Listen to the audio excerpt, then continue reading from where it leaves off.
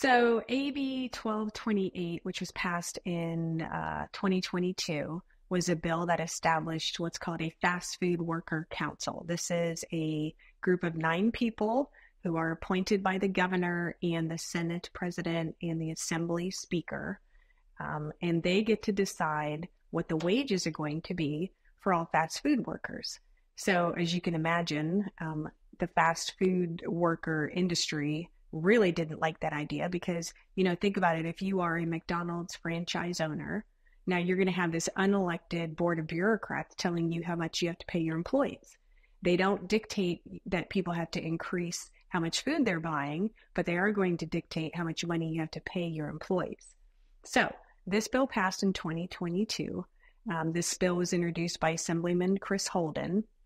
Now, fast forward to when all the chaos started to ensue. Because at the beginning, when this bill was introduced, many of the people in the fast food industry, as you can imagine, opposed this vociferously.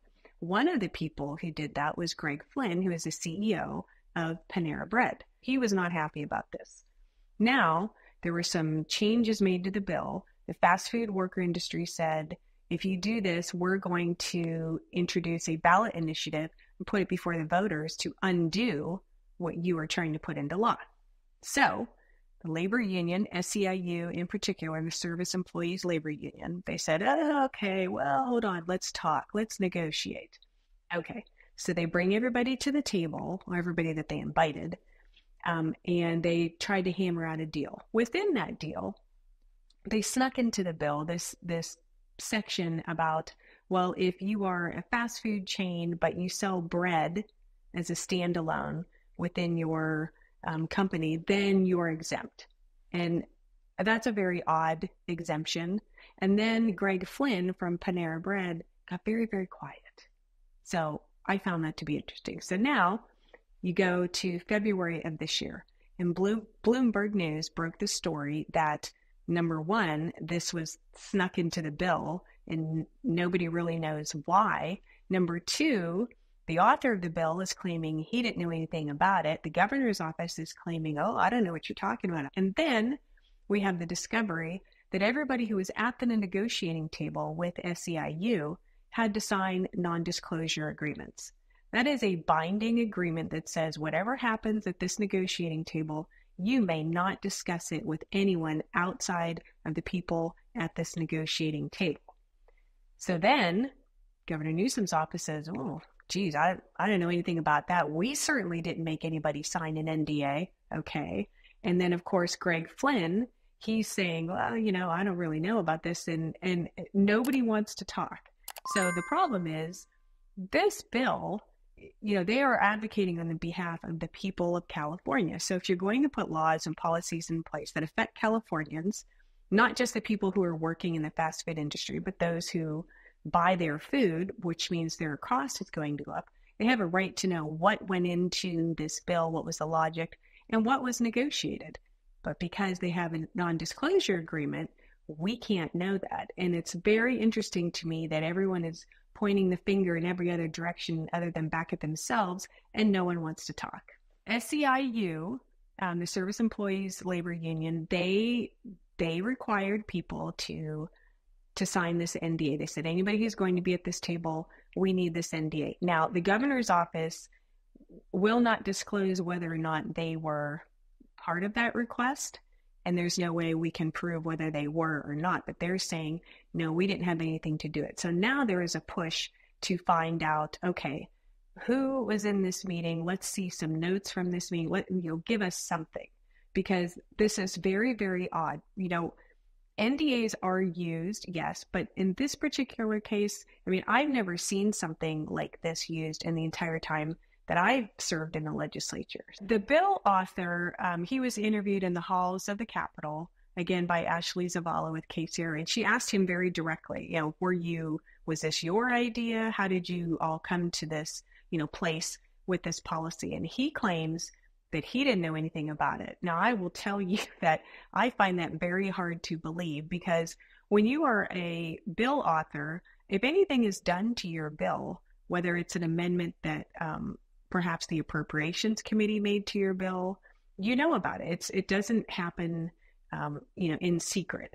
Typically what happens is you go to committee, maybe the committee members say, oh, this isn't quite right. It's not fully cooked. Can you make this change or this change? And in the committee, you can say, okay, yes, I'll accept those changes. And then that, of course, is recorded. So it's not as though changes to a bill happen in some far off location. The author is always looped into those discussions because sometimes the committee will say, well, look, in order to pass this bill, you have to make this change. And as a bill author, you can say, I'm absolutely not going to make that change. And so what happens is either you drop the bill or they kill it, but you have the option of saying yes to an amendment or no to an amendment. How Chris Holden is suggesting that he knew nothing about an amendment to this bill is beyond me, because I don't understand how that could possibly happen. Now, keep also in mind the CEO of Panera Bread, who is now, as far as we can tell, exempt from this new law. He donated $100,000 to Gavin Newsom's recall campaign. He then went on to donate about $68,000, I think, to his re-election campaign. This same man, the CEO of Panera Bread, has bragged in interviews about the fact that if he has a question for Gavin Newsom, he can text him at any time because he has his phone number. They went to high school together. I mean, these guys know each other. They are tight, and now they're acting as though they have no pre-existing relationship. And I find it odd that this exemption is in place now. Suddenly, no one wants to talk. And the CEO of Panera Bread recently announced that they were going to raise wages to $20 an hour, which tells me he believes he is exempt because he wouldn't have to raise the wages if this council was going to impose that on them. And then there's a Panera Bread in Sacramento. I've been to it many times. They were advertising a cashier position for $16 an hour. That is well below the $20 an hour that this council says they are going to impose on these franchises next month. So there's something fishy going on here, and the NDAs are clouding this all the more. So there are a lot of people out there wondering, if this is such a harmful law, why would the legislature pass something like this? And the answer most times in cases like this comes from the fact that the labor unions in California are very, very powerful, and they tend to get what they want. And oftentimes they have the governor's help in doing so. Case in point, this law exempting Panera Bread from having to impose, certain wage rates that others are going to have to follow. So I can't tell you the logic behind why they would put something in place, knowing full well that people are going to be outraged by it. But I do see it a lot. And the fact that a ballot initiative was threatened is very telling. And they meant business. We had the same issue with AB 5, the bill that had to do with independent contractors and forcing them to become employees. And then you saw what happened was Uber said, hold it right there. We're not going to take that line down. And so they ran a ballot initiative, which was successful. And so I think SEIU said, well, I don't think we want to go down that road again. So let's negotiate. And I'm sure that there was, some sweet deal that those at the negotiating table got, or at least were satisfied with.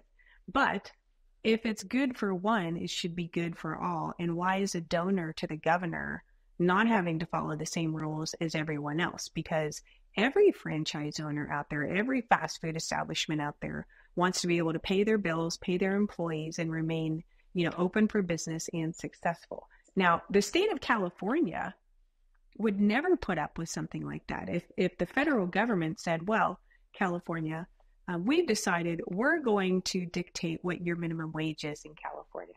And we think that minimum wage, because it's so expensive to live in California, it should be $40 an hour. Oh, and that's going to include all of your government employees. They all have to get paid $40 an hour. Do you think the state of California would take that line down? Of course not, because it would bankrupt them.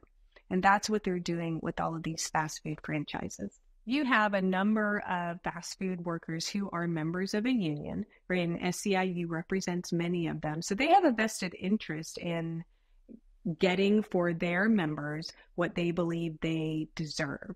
Now that's, up for debate, but that is SEIU's job. And it doesn't matter how much it costs the franchise owner. That's not their interest. Their job is to get as much pay as many benefits, everything as they can for their union members, because that justifies their existence, right? If I can say as your, union head, well, look, Joe, look, like I got you a pay raise. Isn't that great? And this is why you should stay a union member, because unions in California have been losing membership. When you lose union membership, you lose something very important, and that is union dues.